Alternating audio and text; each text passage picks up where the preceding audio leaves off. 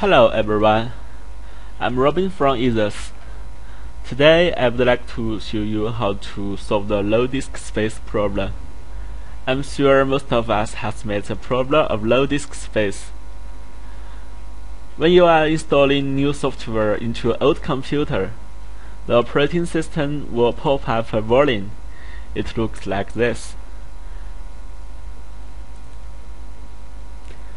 Low disk space.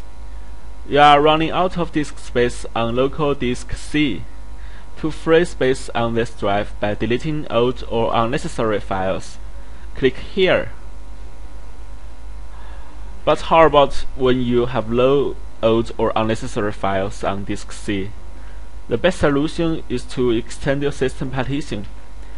But building Windows Disk Management doesn't provide such features. It's now you need a third-party software to finish the job. Ethos Partition Master Home Edition is the best choice to extend system partition. I will show you how to do it with this freeware. First, let's launch the software.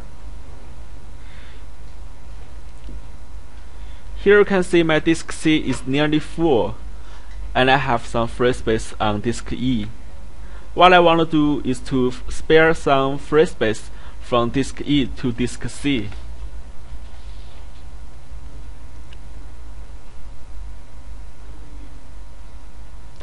I drag the right boundary of disk E to make some free space.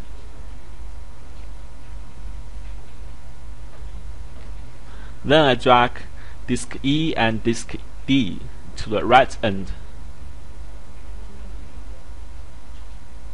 The last step is to extend disk C.